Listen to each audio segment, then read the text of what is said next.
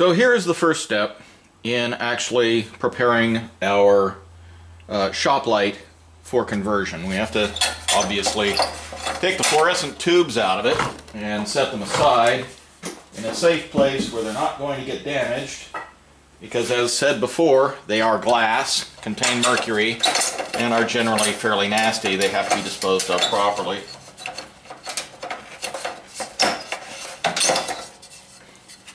Making this a good project to do. Now we have to get inside of it. We have to unscrew. There we go. That wasn't good. Unscrew 2 screws that hold the top on. We'll be needing one again because we will of course be putting this reflector back on it. This is what we're going to attach the LEDs to make it work.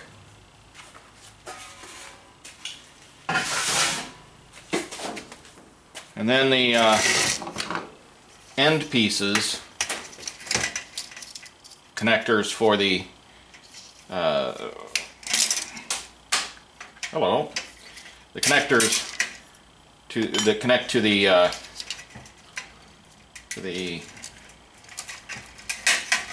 fluorescent tubes themselves need to come off.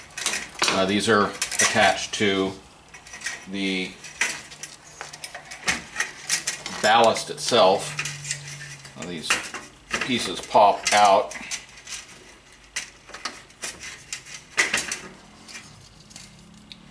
You just have to wiggle them off. These pieces are actually necessary. They have the screw hole to attach, so they need to be put back into the frame because they have the pieces that hold the reflector in place.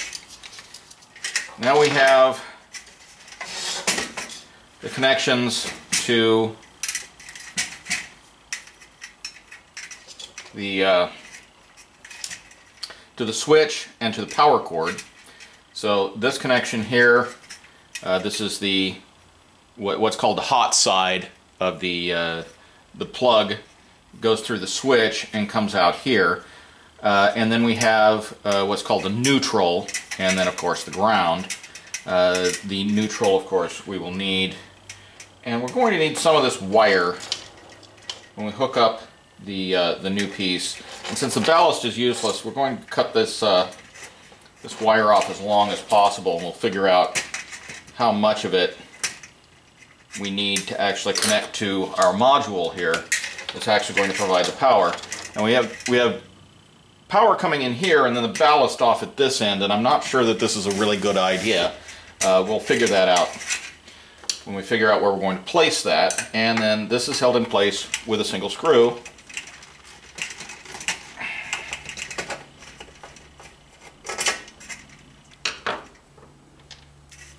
And then the ballast comes out. We unsnake it. We're done with the ballast. This needs to be recycled. It too must be handled properly in order to prevent hazardous things from happening, bad things from happening, because it contains bad stuff. So it needs to be recycled and recycled properly. So we'll be back in a minute after I figure out exactly where the module is going to go.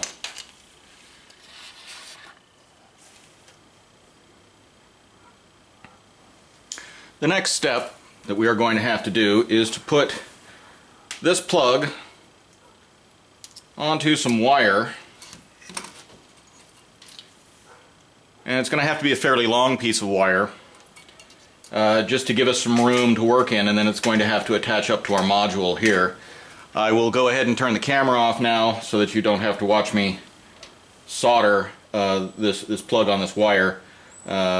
And then I'll show you hooking it up to the module, and then we'll be able to give it a test. So here I have about a foot of wire on the end of our plug. You can see there I have a little piece of heat shrink right here where the clasp hits and grabs. That's just to strengthen it up. We put the body on, and it just screws down. Now, I had previously checked the polarity on our light strips here, and they are set up for positive tip polarity. That's very common for 12 volt applications. And so now what we need to do is set up and for test on this. So I need to connect my wires. So at the moment I am not going to solder them. That's just in case something doesn't work. As soon as I know that it works, then I will solder them. I'm going to put some heat shrink tubing onto the wires.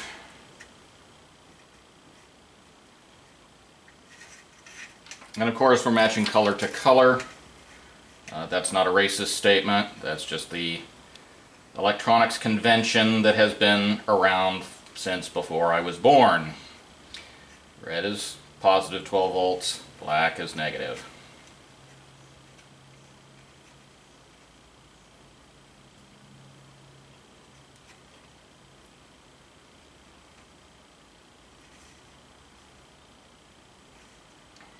The two wires are connected. Let's keep them separate for a little bit.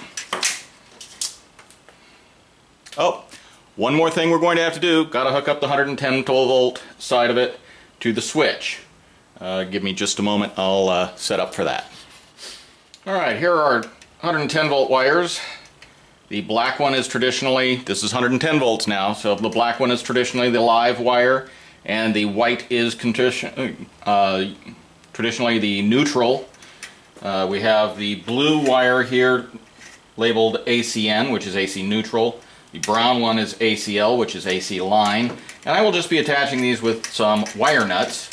These are generally considered to be perfectly adequate for lamp fixtures and that. They have a good mechanical connection, and especially in this application, the current flowing through them is very low. So now we have that set up. Take our 12 volt line wires here. Got to make sure they stay separated so they don't short out. That would be really unpleasant. Got to keep them connected as well.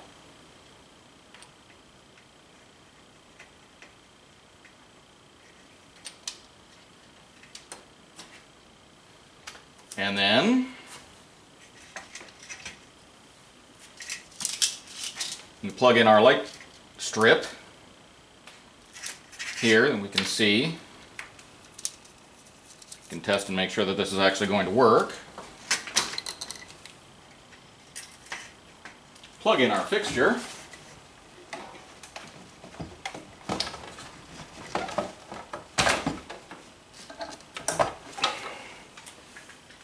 And turn it on. Oh, and here we have a section of beads that are not lighting up. Half of the strip is working, the other half is not. See what happens when we plug into the other plug.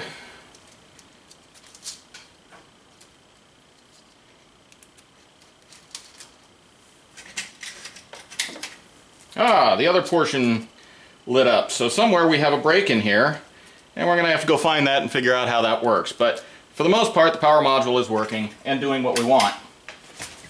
And that is actually the heart of this project. So, I'm going to solder and heat shrink my wires here. Make sure they have a good permanent connection. Again, I'll turn the camera off so I don't bore you with that operation.